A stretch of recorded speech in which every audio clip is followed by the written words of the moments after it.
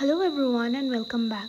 বহুতে মোক ৰিকুৱেষ্ট কৰিছিল এবাৰ কোৰ্সেছ আৰু ফেকাল্টিবোৰ ডিটেইলছ আপডেট কৰি দিবলৈ প্লাছ ডিপাৰ্টমেণ্টছ কেনেকুৱা হয় কি হয় সেইটো বিষয়ে এবাৰ আপডেট কৰিবলৈ বাট দেন আমাৰ বিএসসি কৰি থাকোঁতে এনেকুৱা কোনো ডিপাৰ্টমেণ্ট নাথাকে আমি অনলি এমএসসিতহে আমাৰ ডিপাৰ্টমেণ্ট চুজ কৰিব পাৰোঁ বাট ইয়াত আমি অকল আমাৰ ফেকাল্টিহে চুজ কৰিব পাৰোঁ চ' লেটছ বিগিন বাট তাৰ আগতে এটা আপডেট আছে যে কাউন্সেলিং আমাৰ সবৰে পোষ্টপোন হৈছে চ' নাও let's start from the first ফেকালিটি that is veterinary চ' আমি জানো যে ভেটেৰিনেৰীত আমাৰ 110 সিটস মানে প্লাছ মাইনাছ কৰি 110 সিটস আছে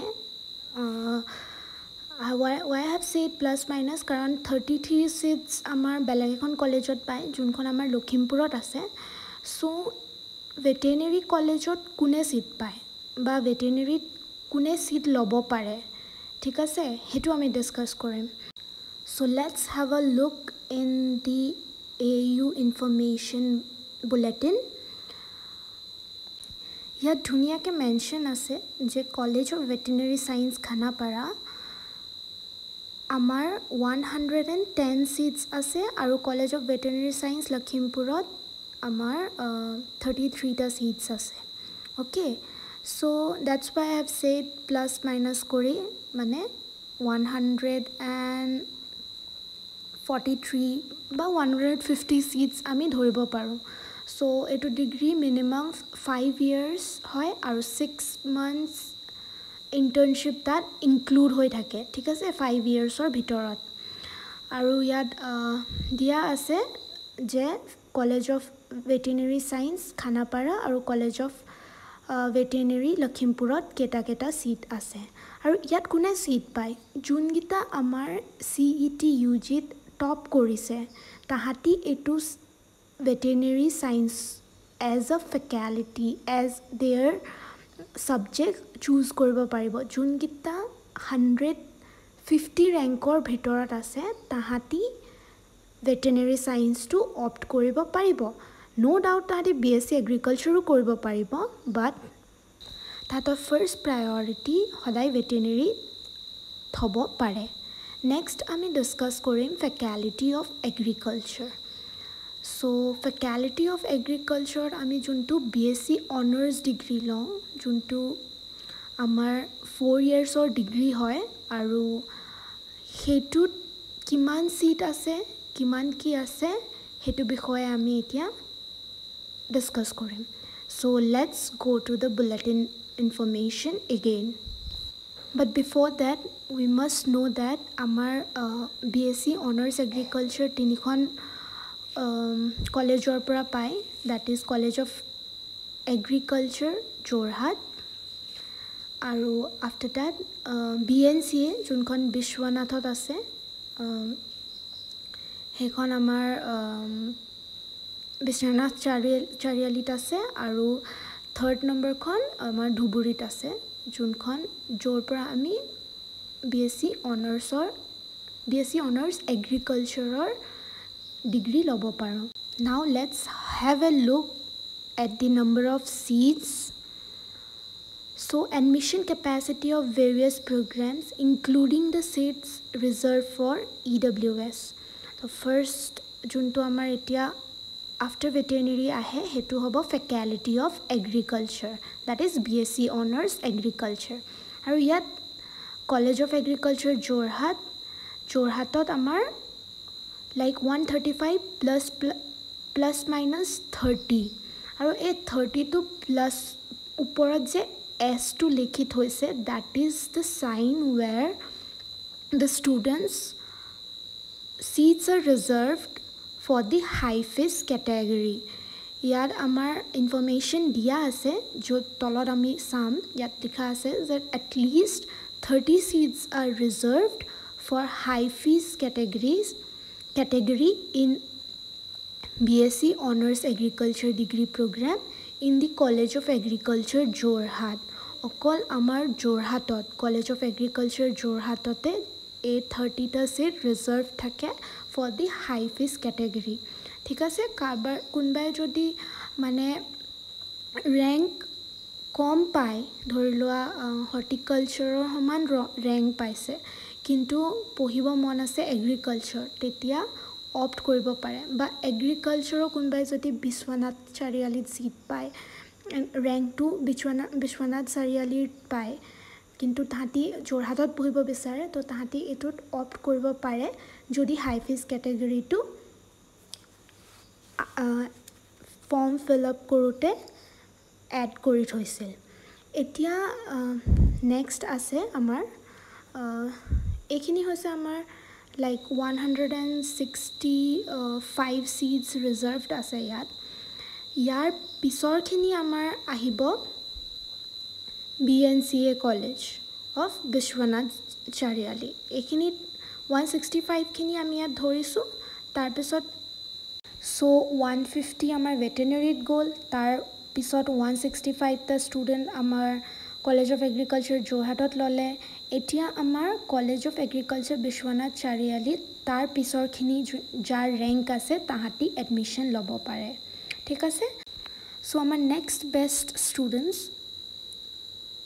BNCA বিশ্বনাথ চাৰিআলিত এডমিশ্যন ল'ব পাৰে।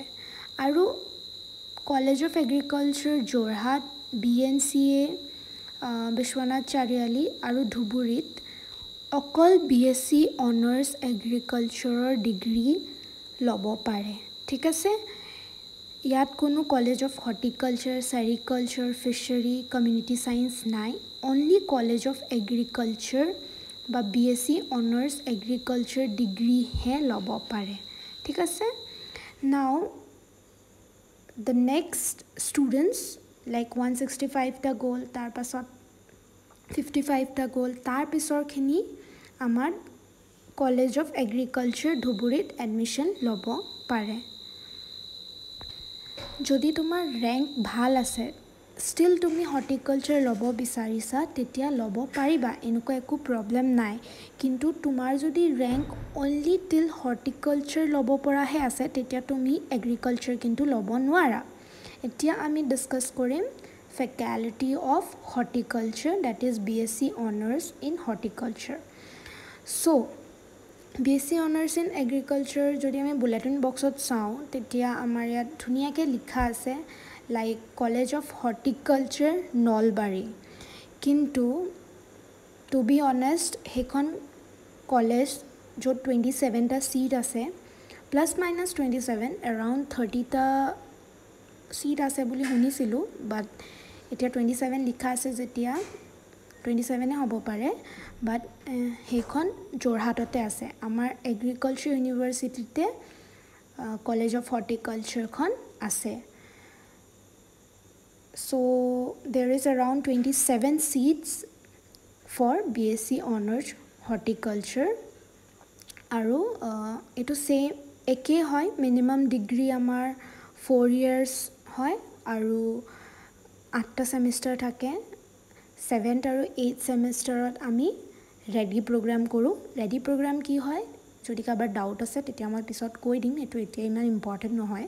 বাট দেন এইটো ছেইম হয়, মিনিমাম ডিগ্ৰী 4 yearsৰ, আৰু বাট ডিগ্ৰীটো আহে BSc অনাৰ্ছ হৰ্টিকালচাৰ। ভেটেনেৰী, তাৰপিছত আহিলে এগ্ৰিকালচাৰ, তাৰপিছত এতিয়া আমি পঢ়িলোঁ লাইক আমি গম পালোঁ হৰ্টিকালচাৰ। নাও what is the next degree হৈছে আমাৰ ফেকাল্টি অফ চেৰিকালচাৰ। বুলেটিন বক্সত যদি আমি চাওঁ, তেতিয়া চেৰিকালচাৰৰ কাৰণেও 27টা ছিট দেখুওৱা আছে, plus minus 27. You can include some like 2-3 more seats যাৰ ৰেংক ছেইম থাকে, মেবি তাহাঁতি পায়ো যাব পাৰে, বাট আই কান এনচিয়'ৰ ডেট। বাট এইখনো ইয়াত 27টা ছিট আছে, আৰু it is the BSc honours sericulture. And এইখন ক'তো তিতাবৰত নাই, এইখনো আমাৰ যোৰহাটতে আছে, লাইক আছাম এগ্ৰিকালচাৰ ইউনিভাৰ্চিটিৰ আণ্ডাৰতে আছে, দেট ইজ ইন যোৰহাট ইটছেল্ফ। আৰু ইয়াতো ছেইম হয়, মিনিমাম 4 years ডিগ্ৰী কোৰ্চ হয়, আৰু last like 7th and 8th ছেমিষ্টাৰত আমাৰ student ready program hoy. So same hoy amar course to, but yet just BSc honors Sericulture buli ami degree to pam. So we have 27 seats, like plus minus 27 seats here. ইয়াৰ পাছত যদি আমি ডিগ্ৰীটো ফেকালিটিটো চাওঁ তেতিয়া আমাৰ আহিব ফেকালিটি of fishery science. So fishery science যদি চাওঁ, here it is written that College of Fishery ৰহাত আছে আৰু ইয়াত 28টা সিট আছে. ঠিক আছে. নাও ইয়াতো সেম মিনিমাম 4 ইয়াৰ্ছৰ প্ৰগ্ৰাম হয় আৰু এটো ডিগ্ৰী আমি BFSC বুলি পাওঁ, য'ত fishery work and experience programme include থাকে. ঠিক আছে. So here is around 28 seats. Last যোনটো আমাৰ ফেকালিটি আছে সেইটো আমাৰ হয় ফেকালিটি of community science or home science বুলিও কয়. সো ইয়াত আমাৰ around 50 প্লাছ আৰু এফালে ফুড এণ্ড নিউট্ৰিশ্যনত 28টা সিট আছে. তো ফেকালিটি অফ কমিউনিটি সায়েন্স 50টা সিটছ আছে BSc অনাৰ্ছ কমিউনিটি সায়েন্সত আৰু BSc honours food and nutrition তাতো 28টা সিট আছে. সো এইখনো আমাৰ যোৰহাটতে আছে আৰু ইয়াতো মিনিমাম আমাৰ 4 ইয়াৰ্ছৰ ডিগ্ৰী কোৰ্স হয়. সো BSc ফুড নিউট্ৰিশ্যন 4 ইয়াৰ্ছৰ হয় আৰু BSc কমিউনিটি সায়েন্সৰো 4 ইয়াৰ্ছৰ হয়, য'ত আমাৰ লাষ্ট 1 ইয়াৰটো ষ্টুডেণ্ট ৰেডি প্ৰগ্ৰাম হয়. লাইক যোনটো আমি 3 ইয়াৰ্ছ কোৰ্স কৰোঁ আৰু লাষ্ট 1 ইয়াৰটো আমি প্ৰেক্টিকেল কৰোঁ, সেইটোৱে আমাৰ ৰেডি প্ৰগ্ৰাম বুলি কয়. So that's all. I hope now you all can at least get an idea according to your rank. So thank you and keep blessings. Also don't forget to subscribe. Bye bye.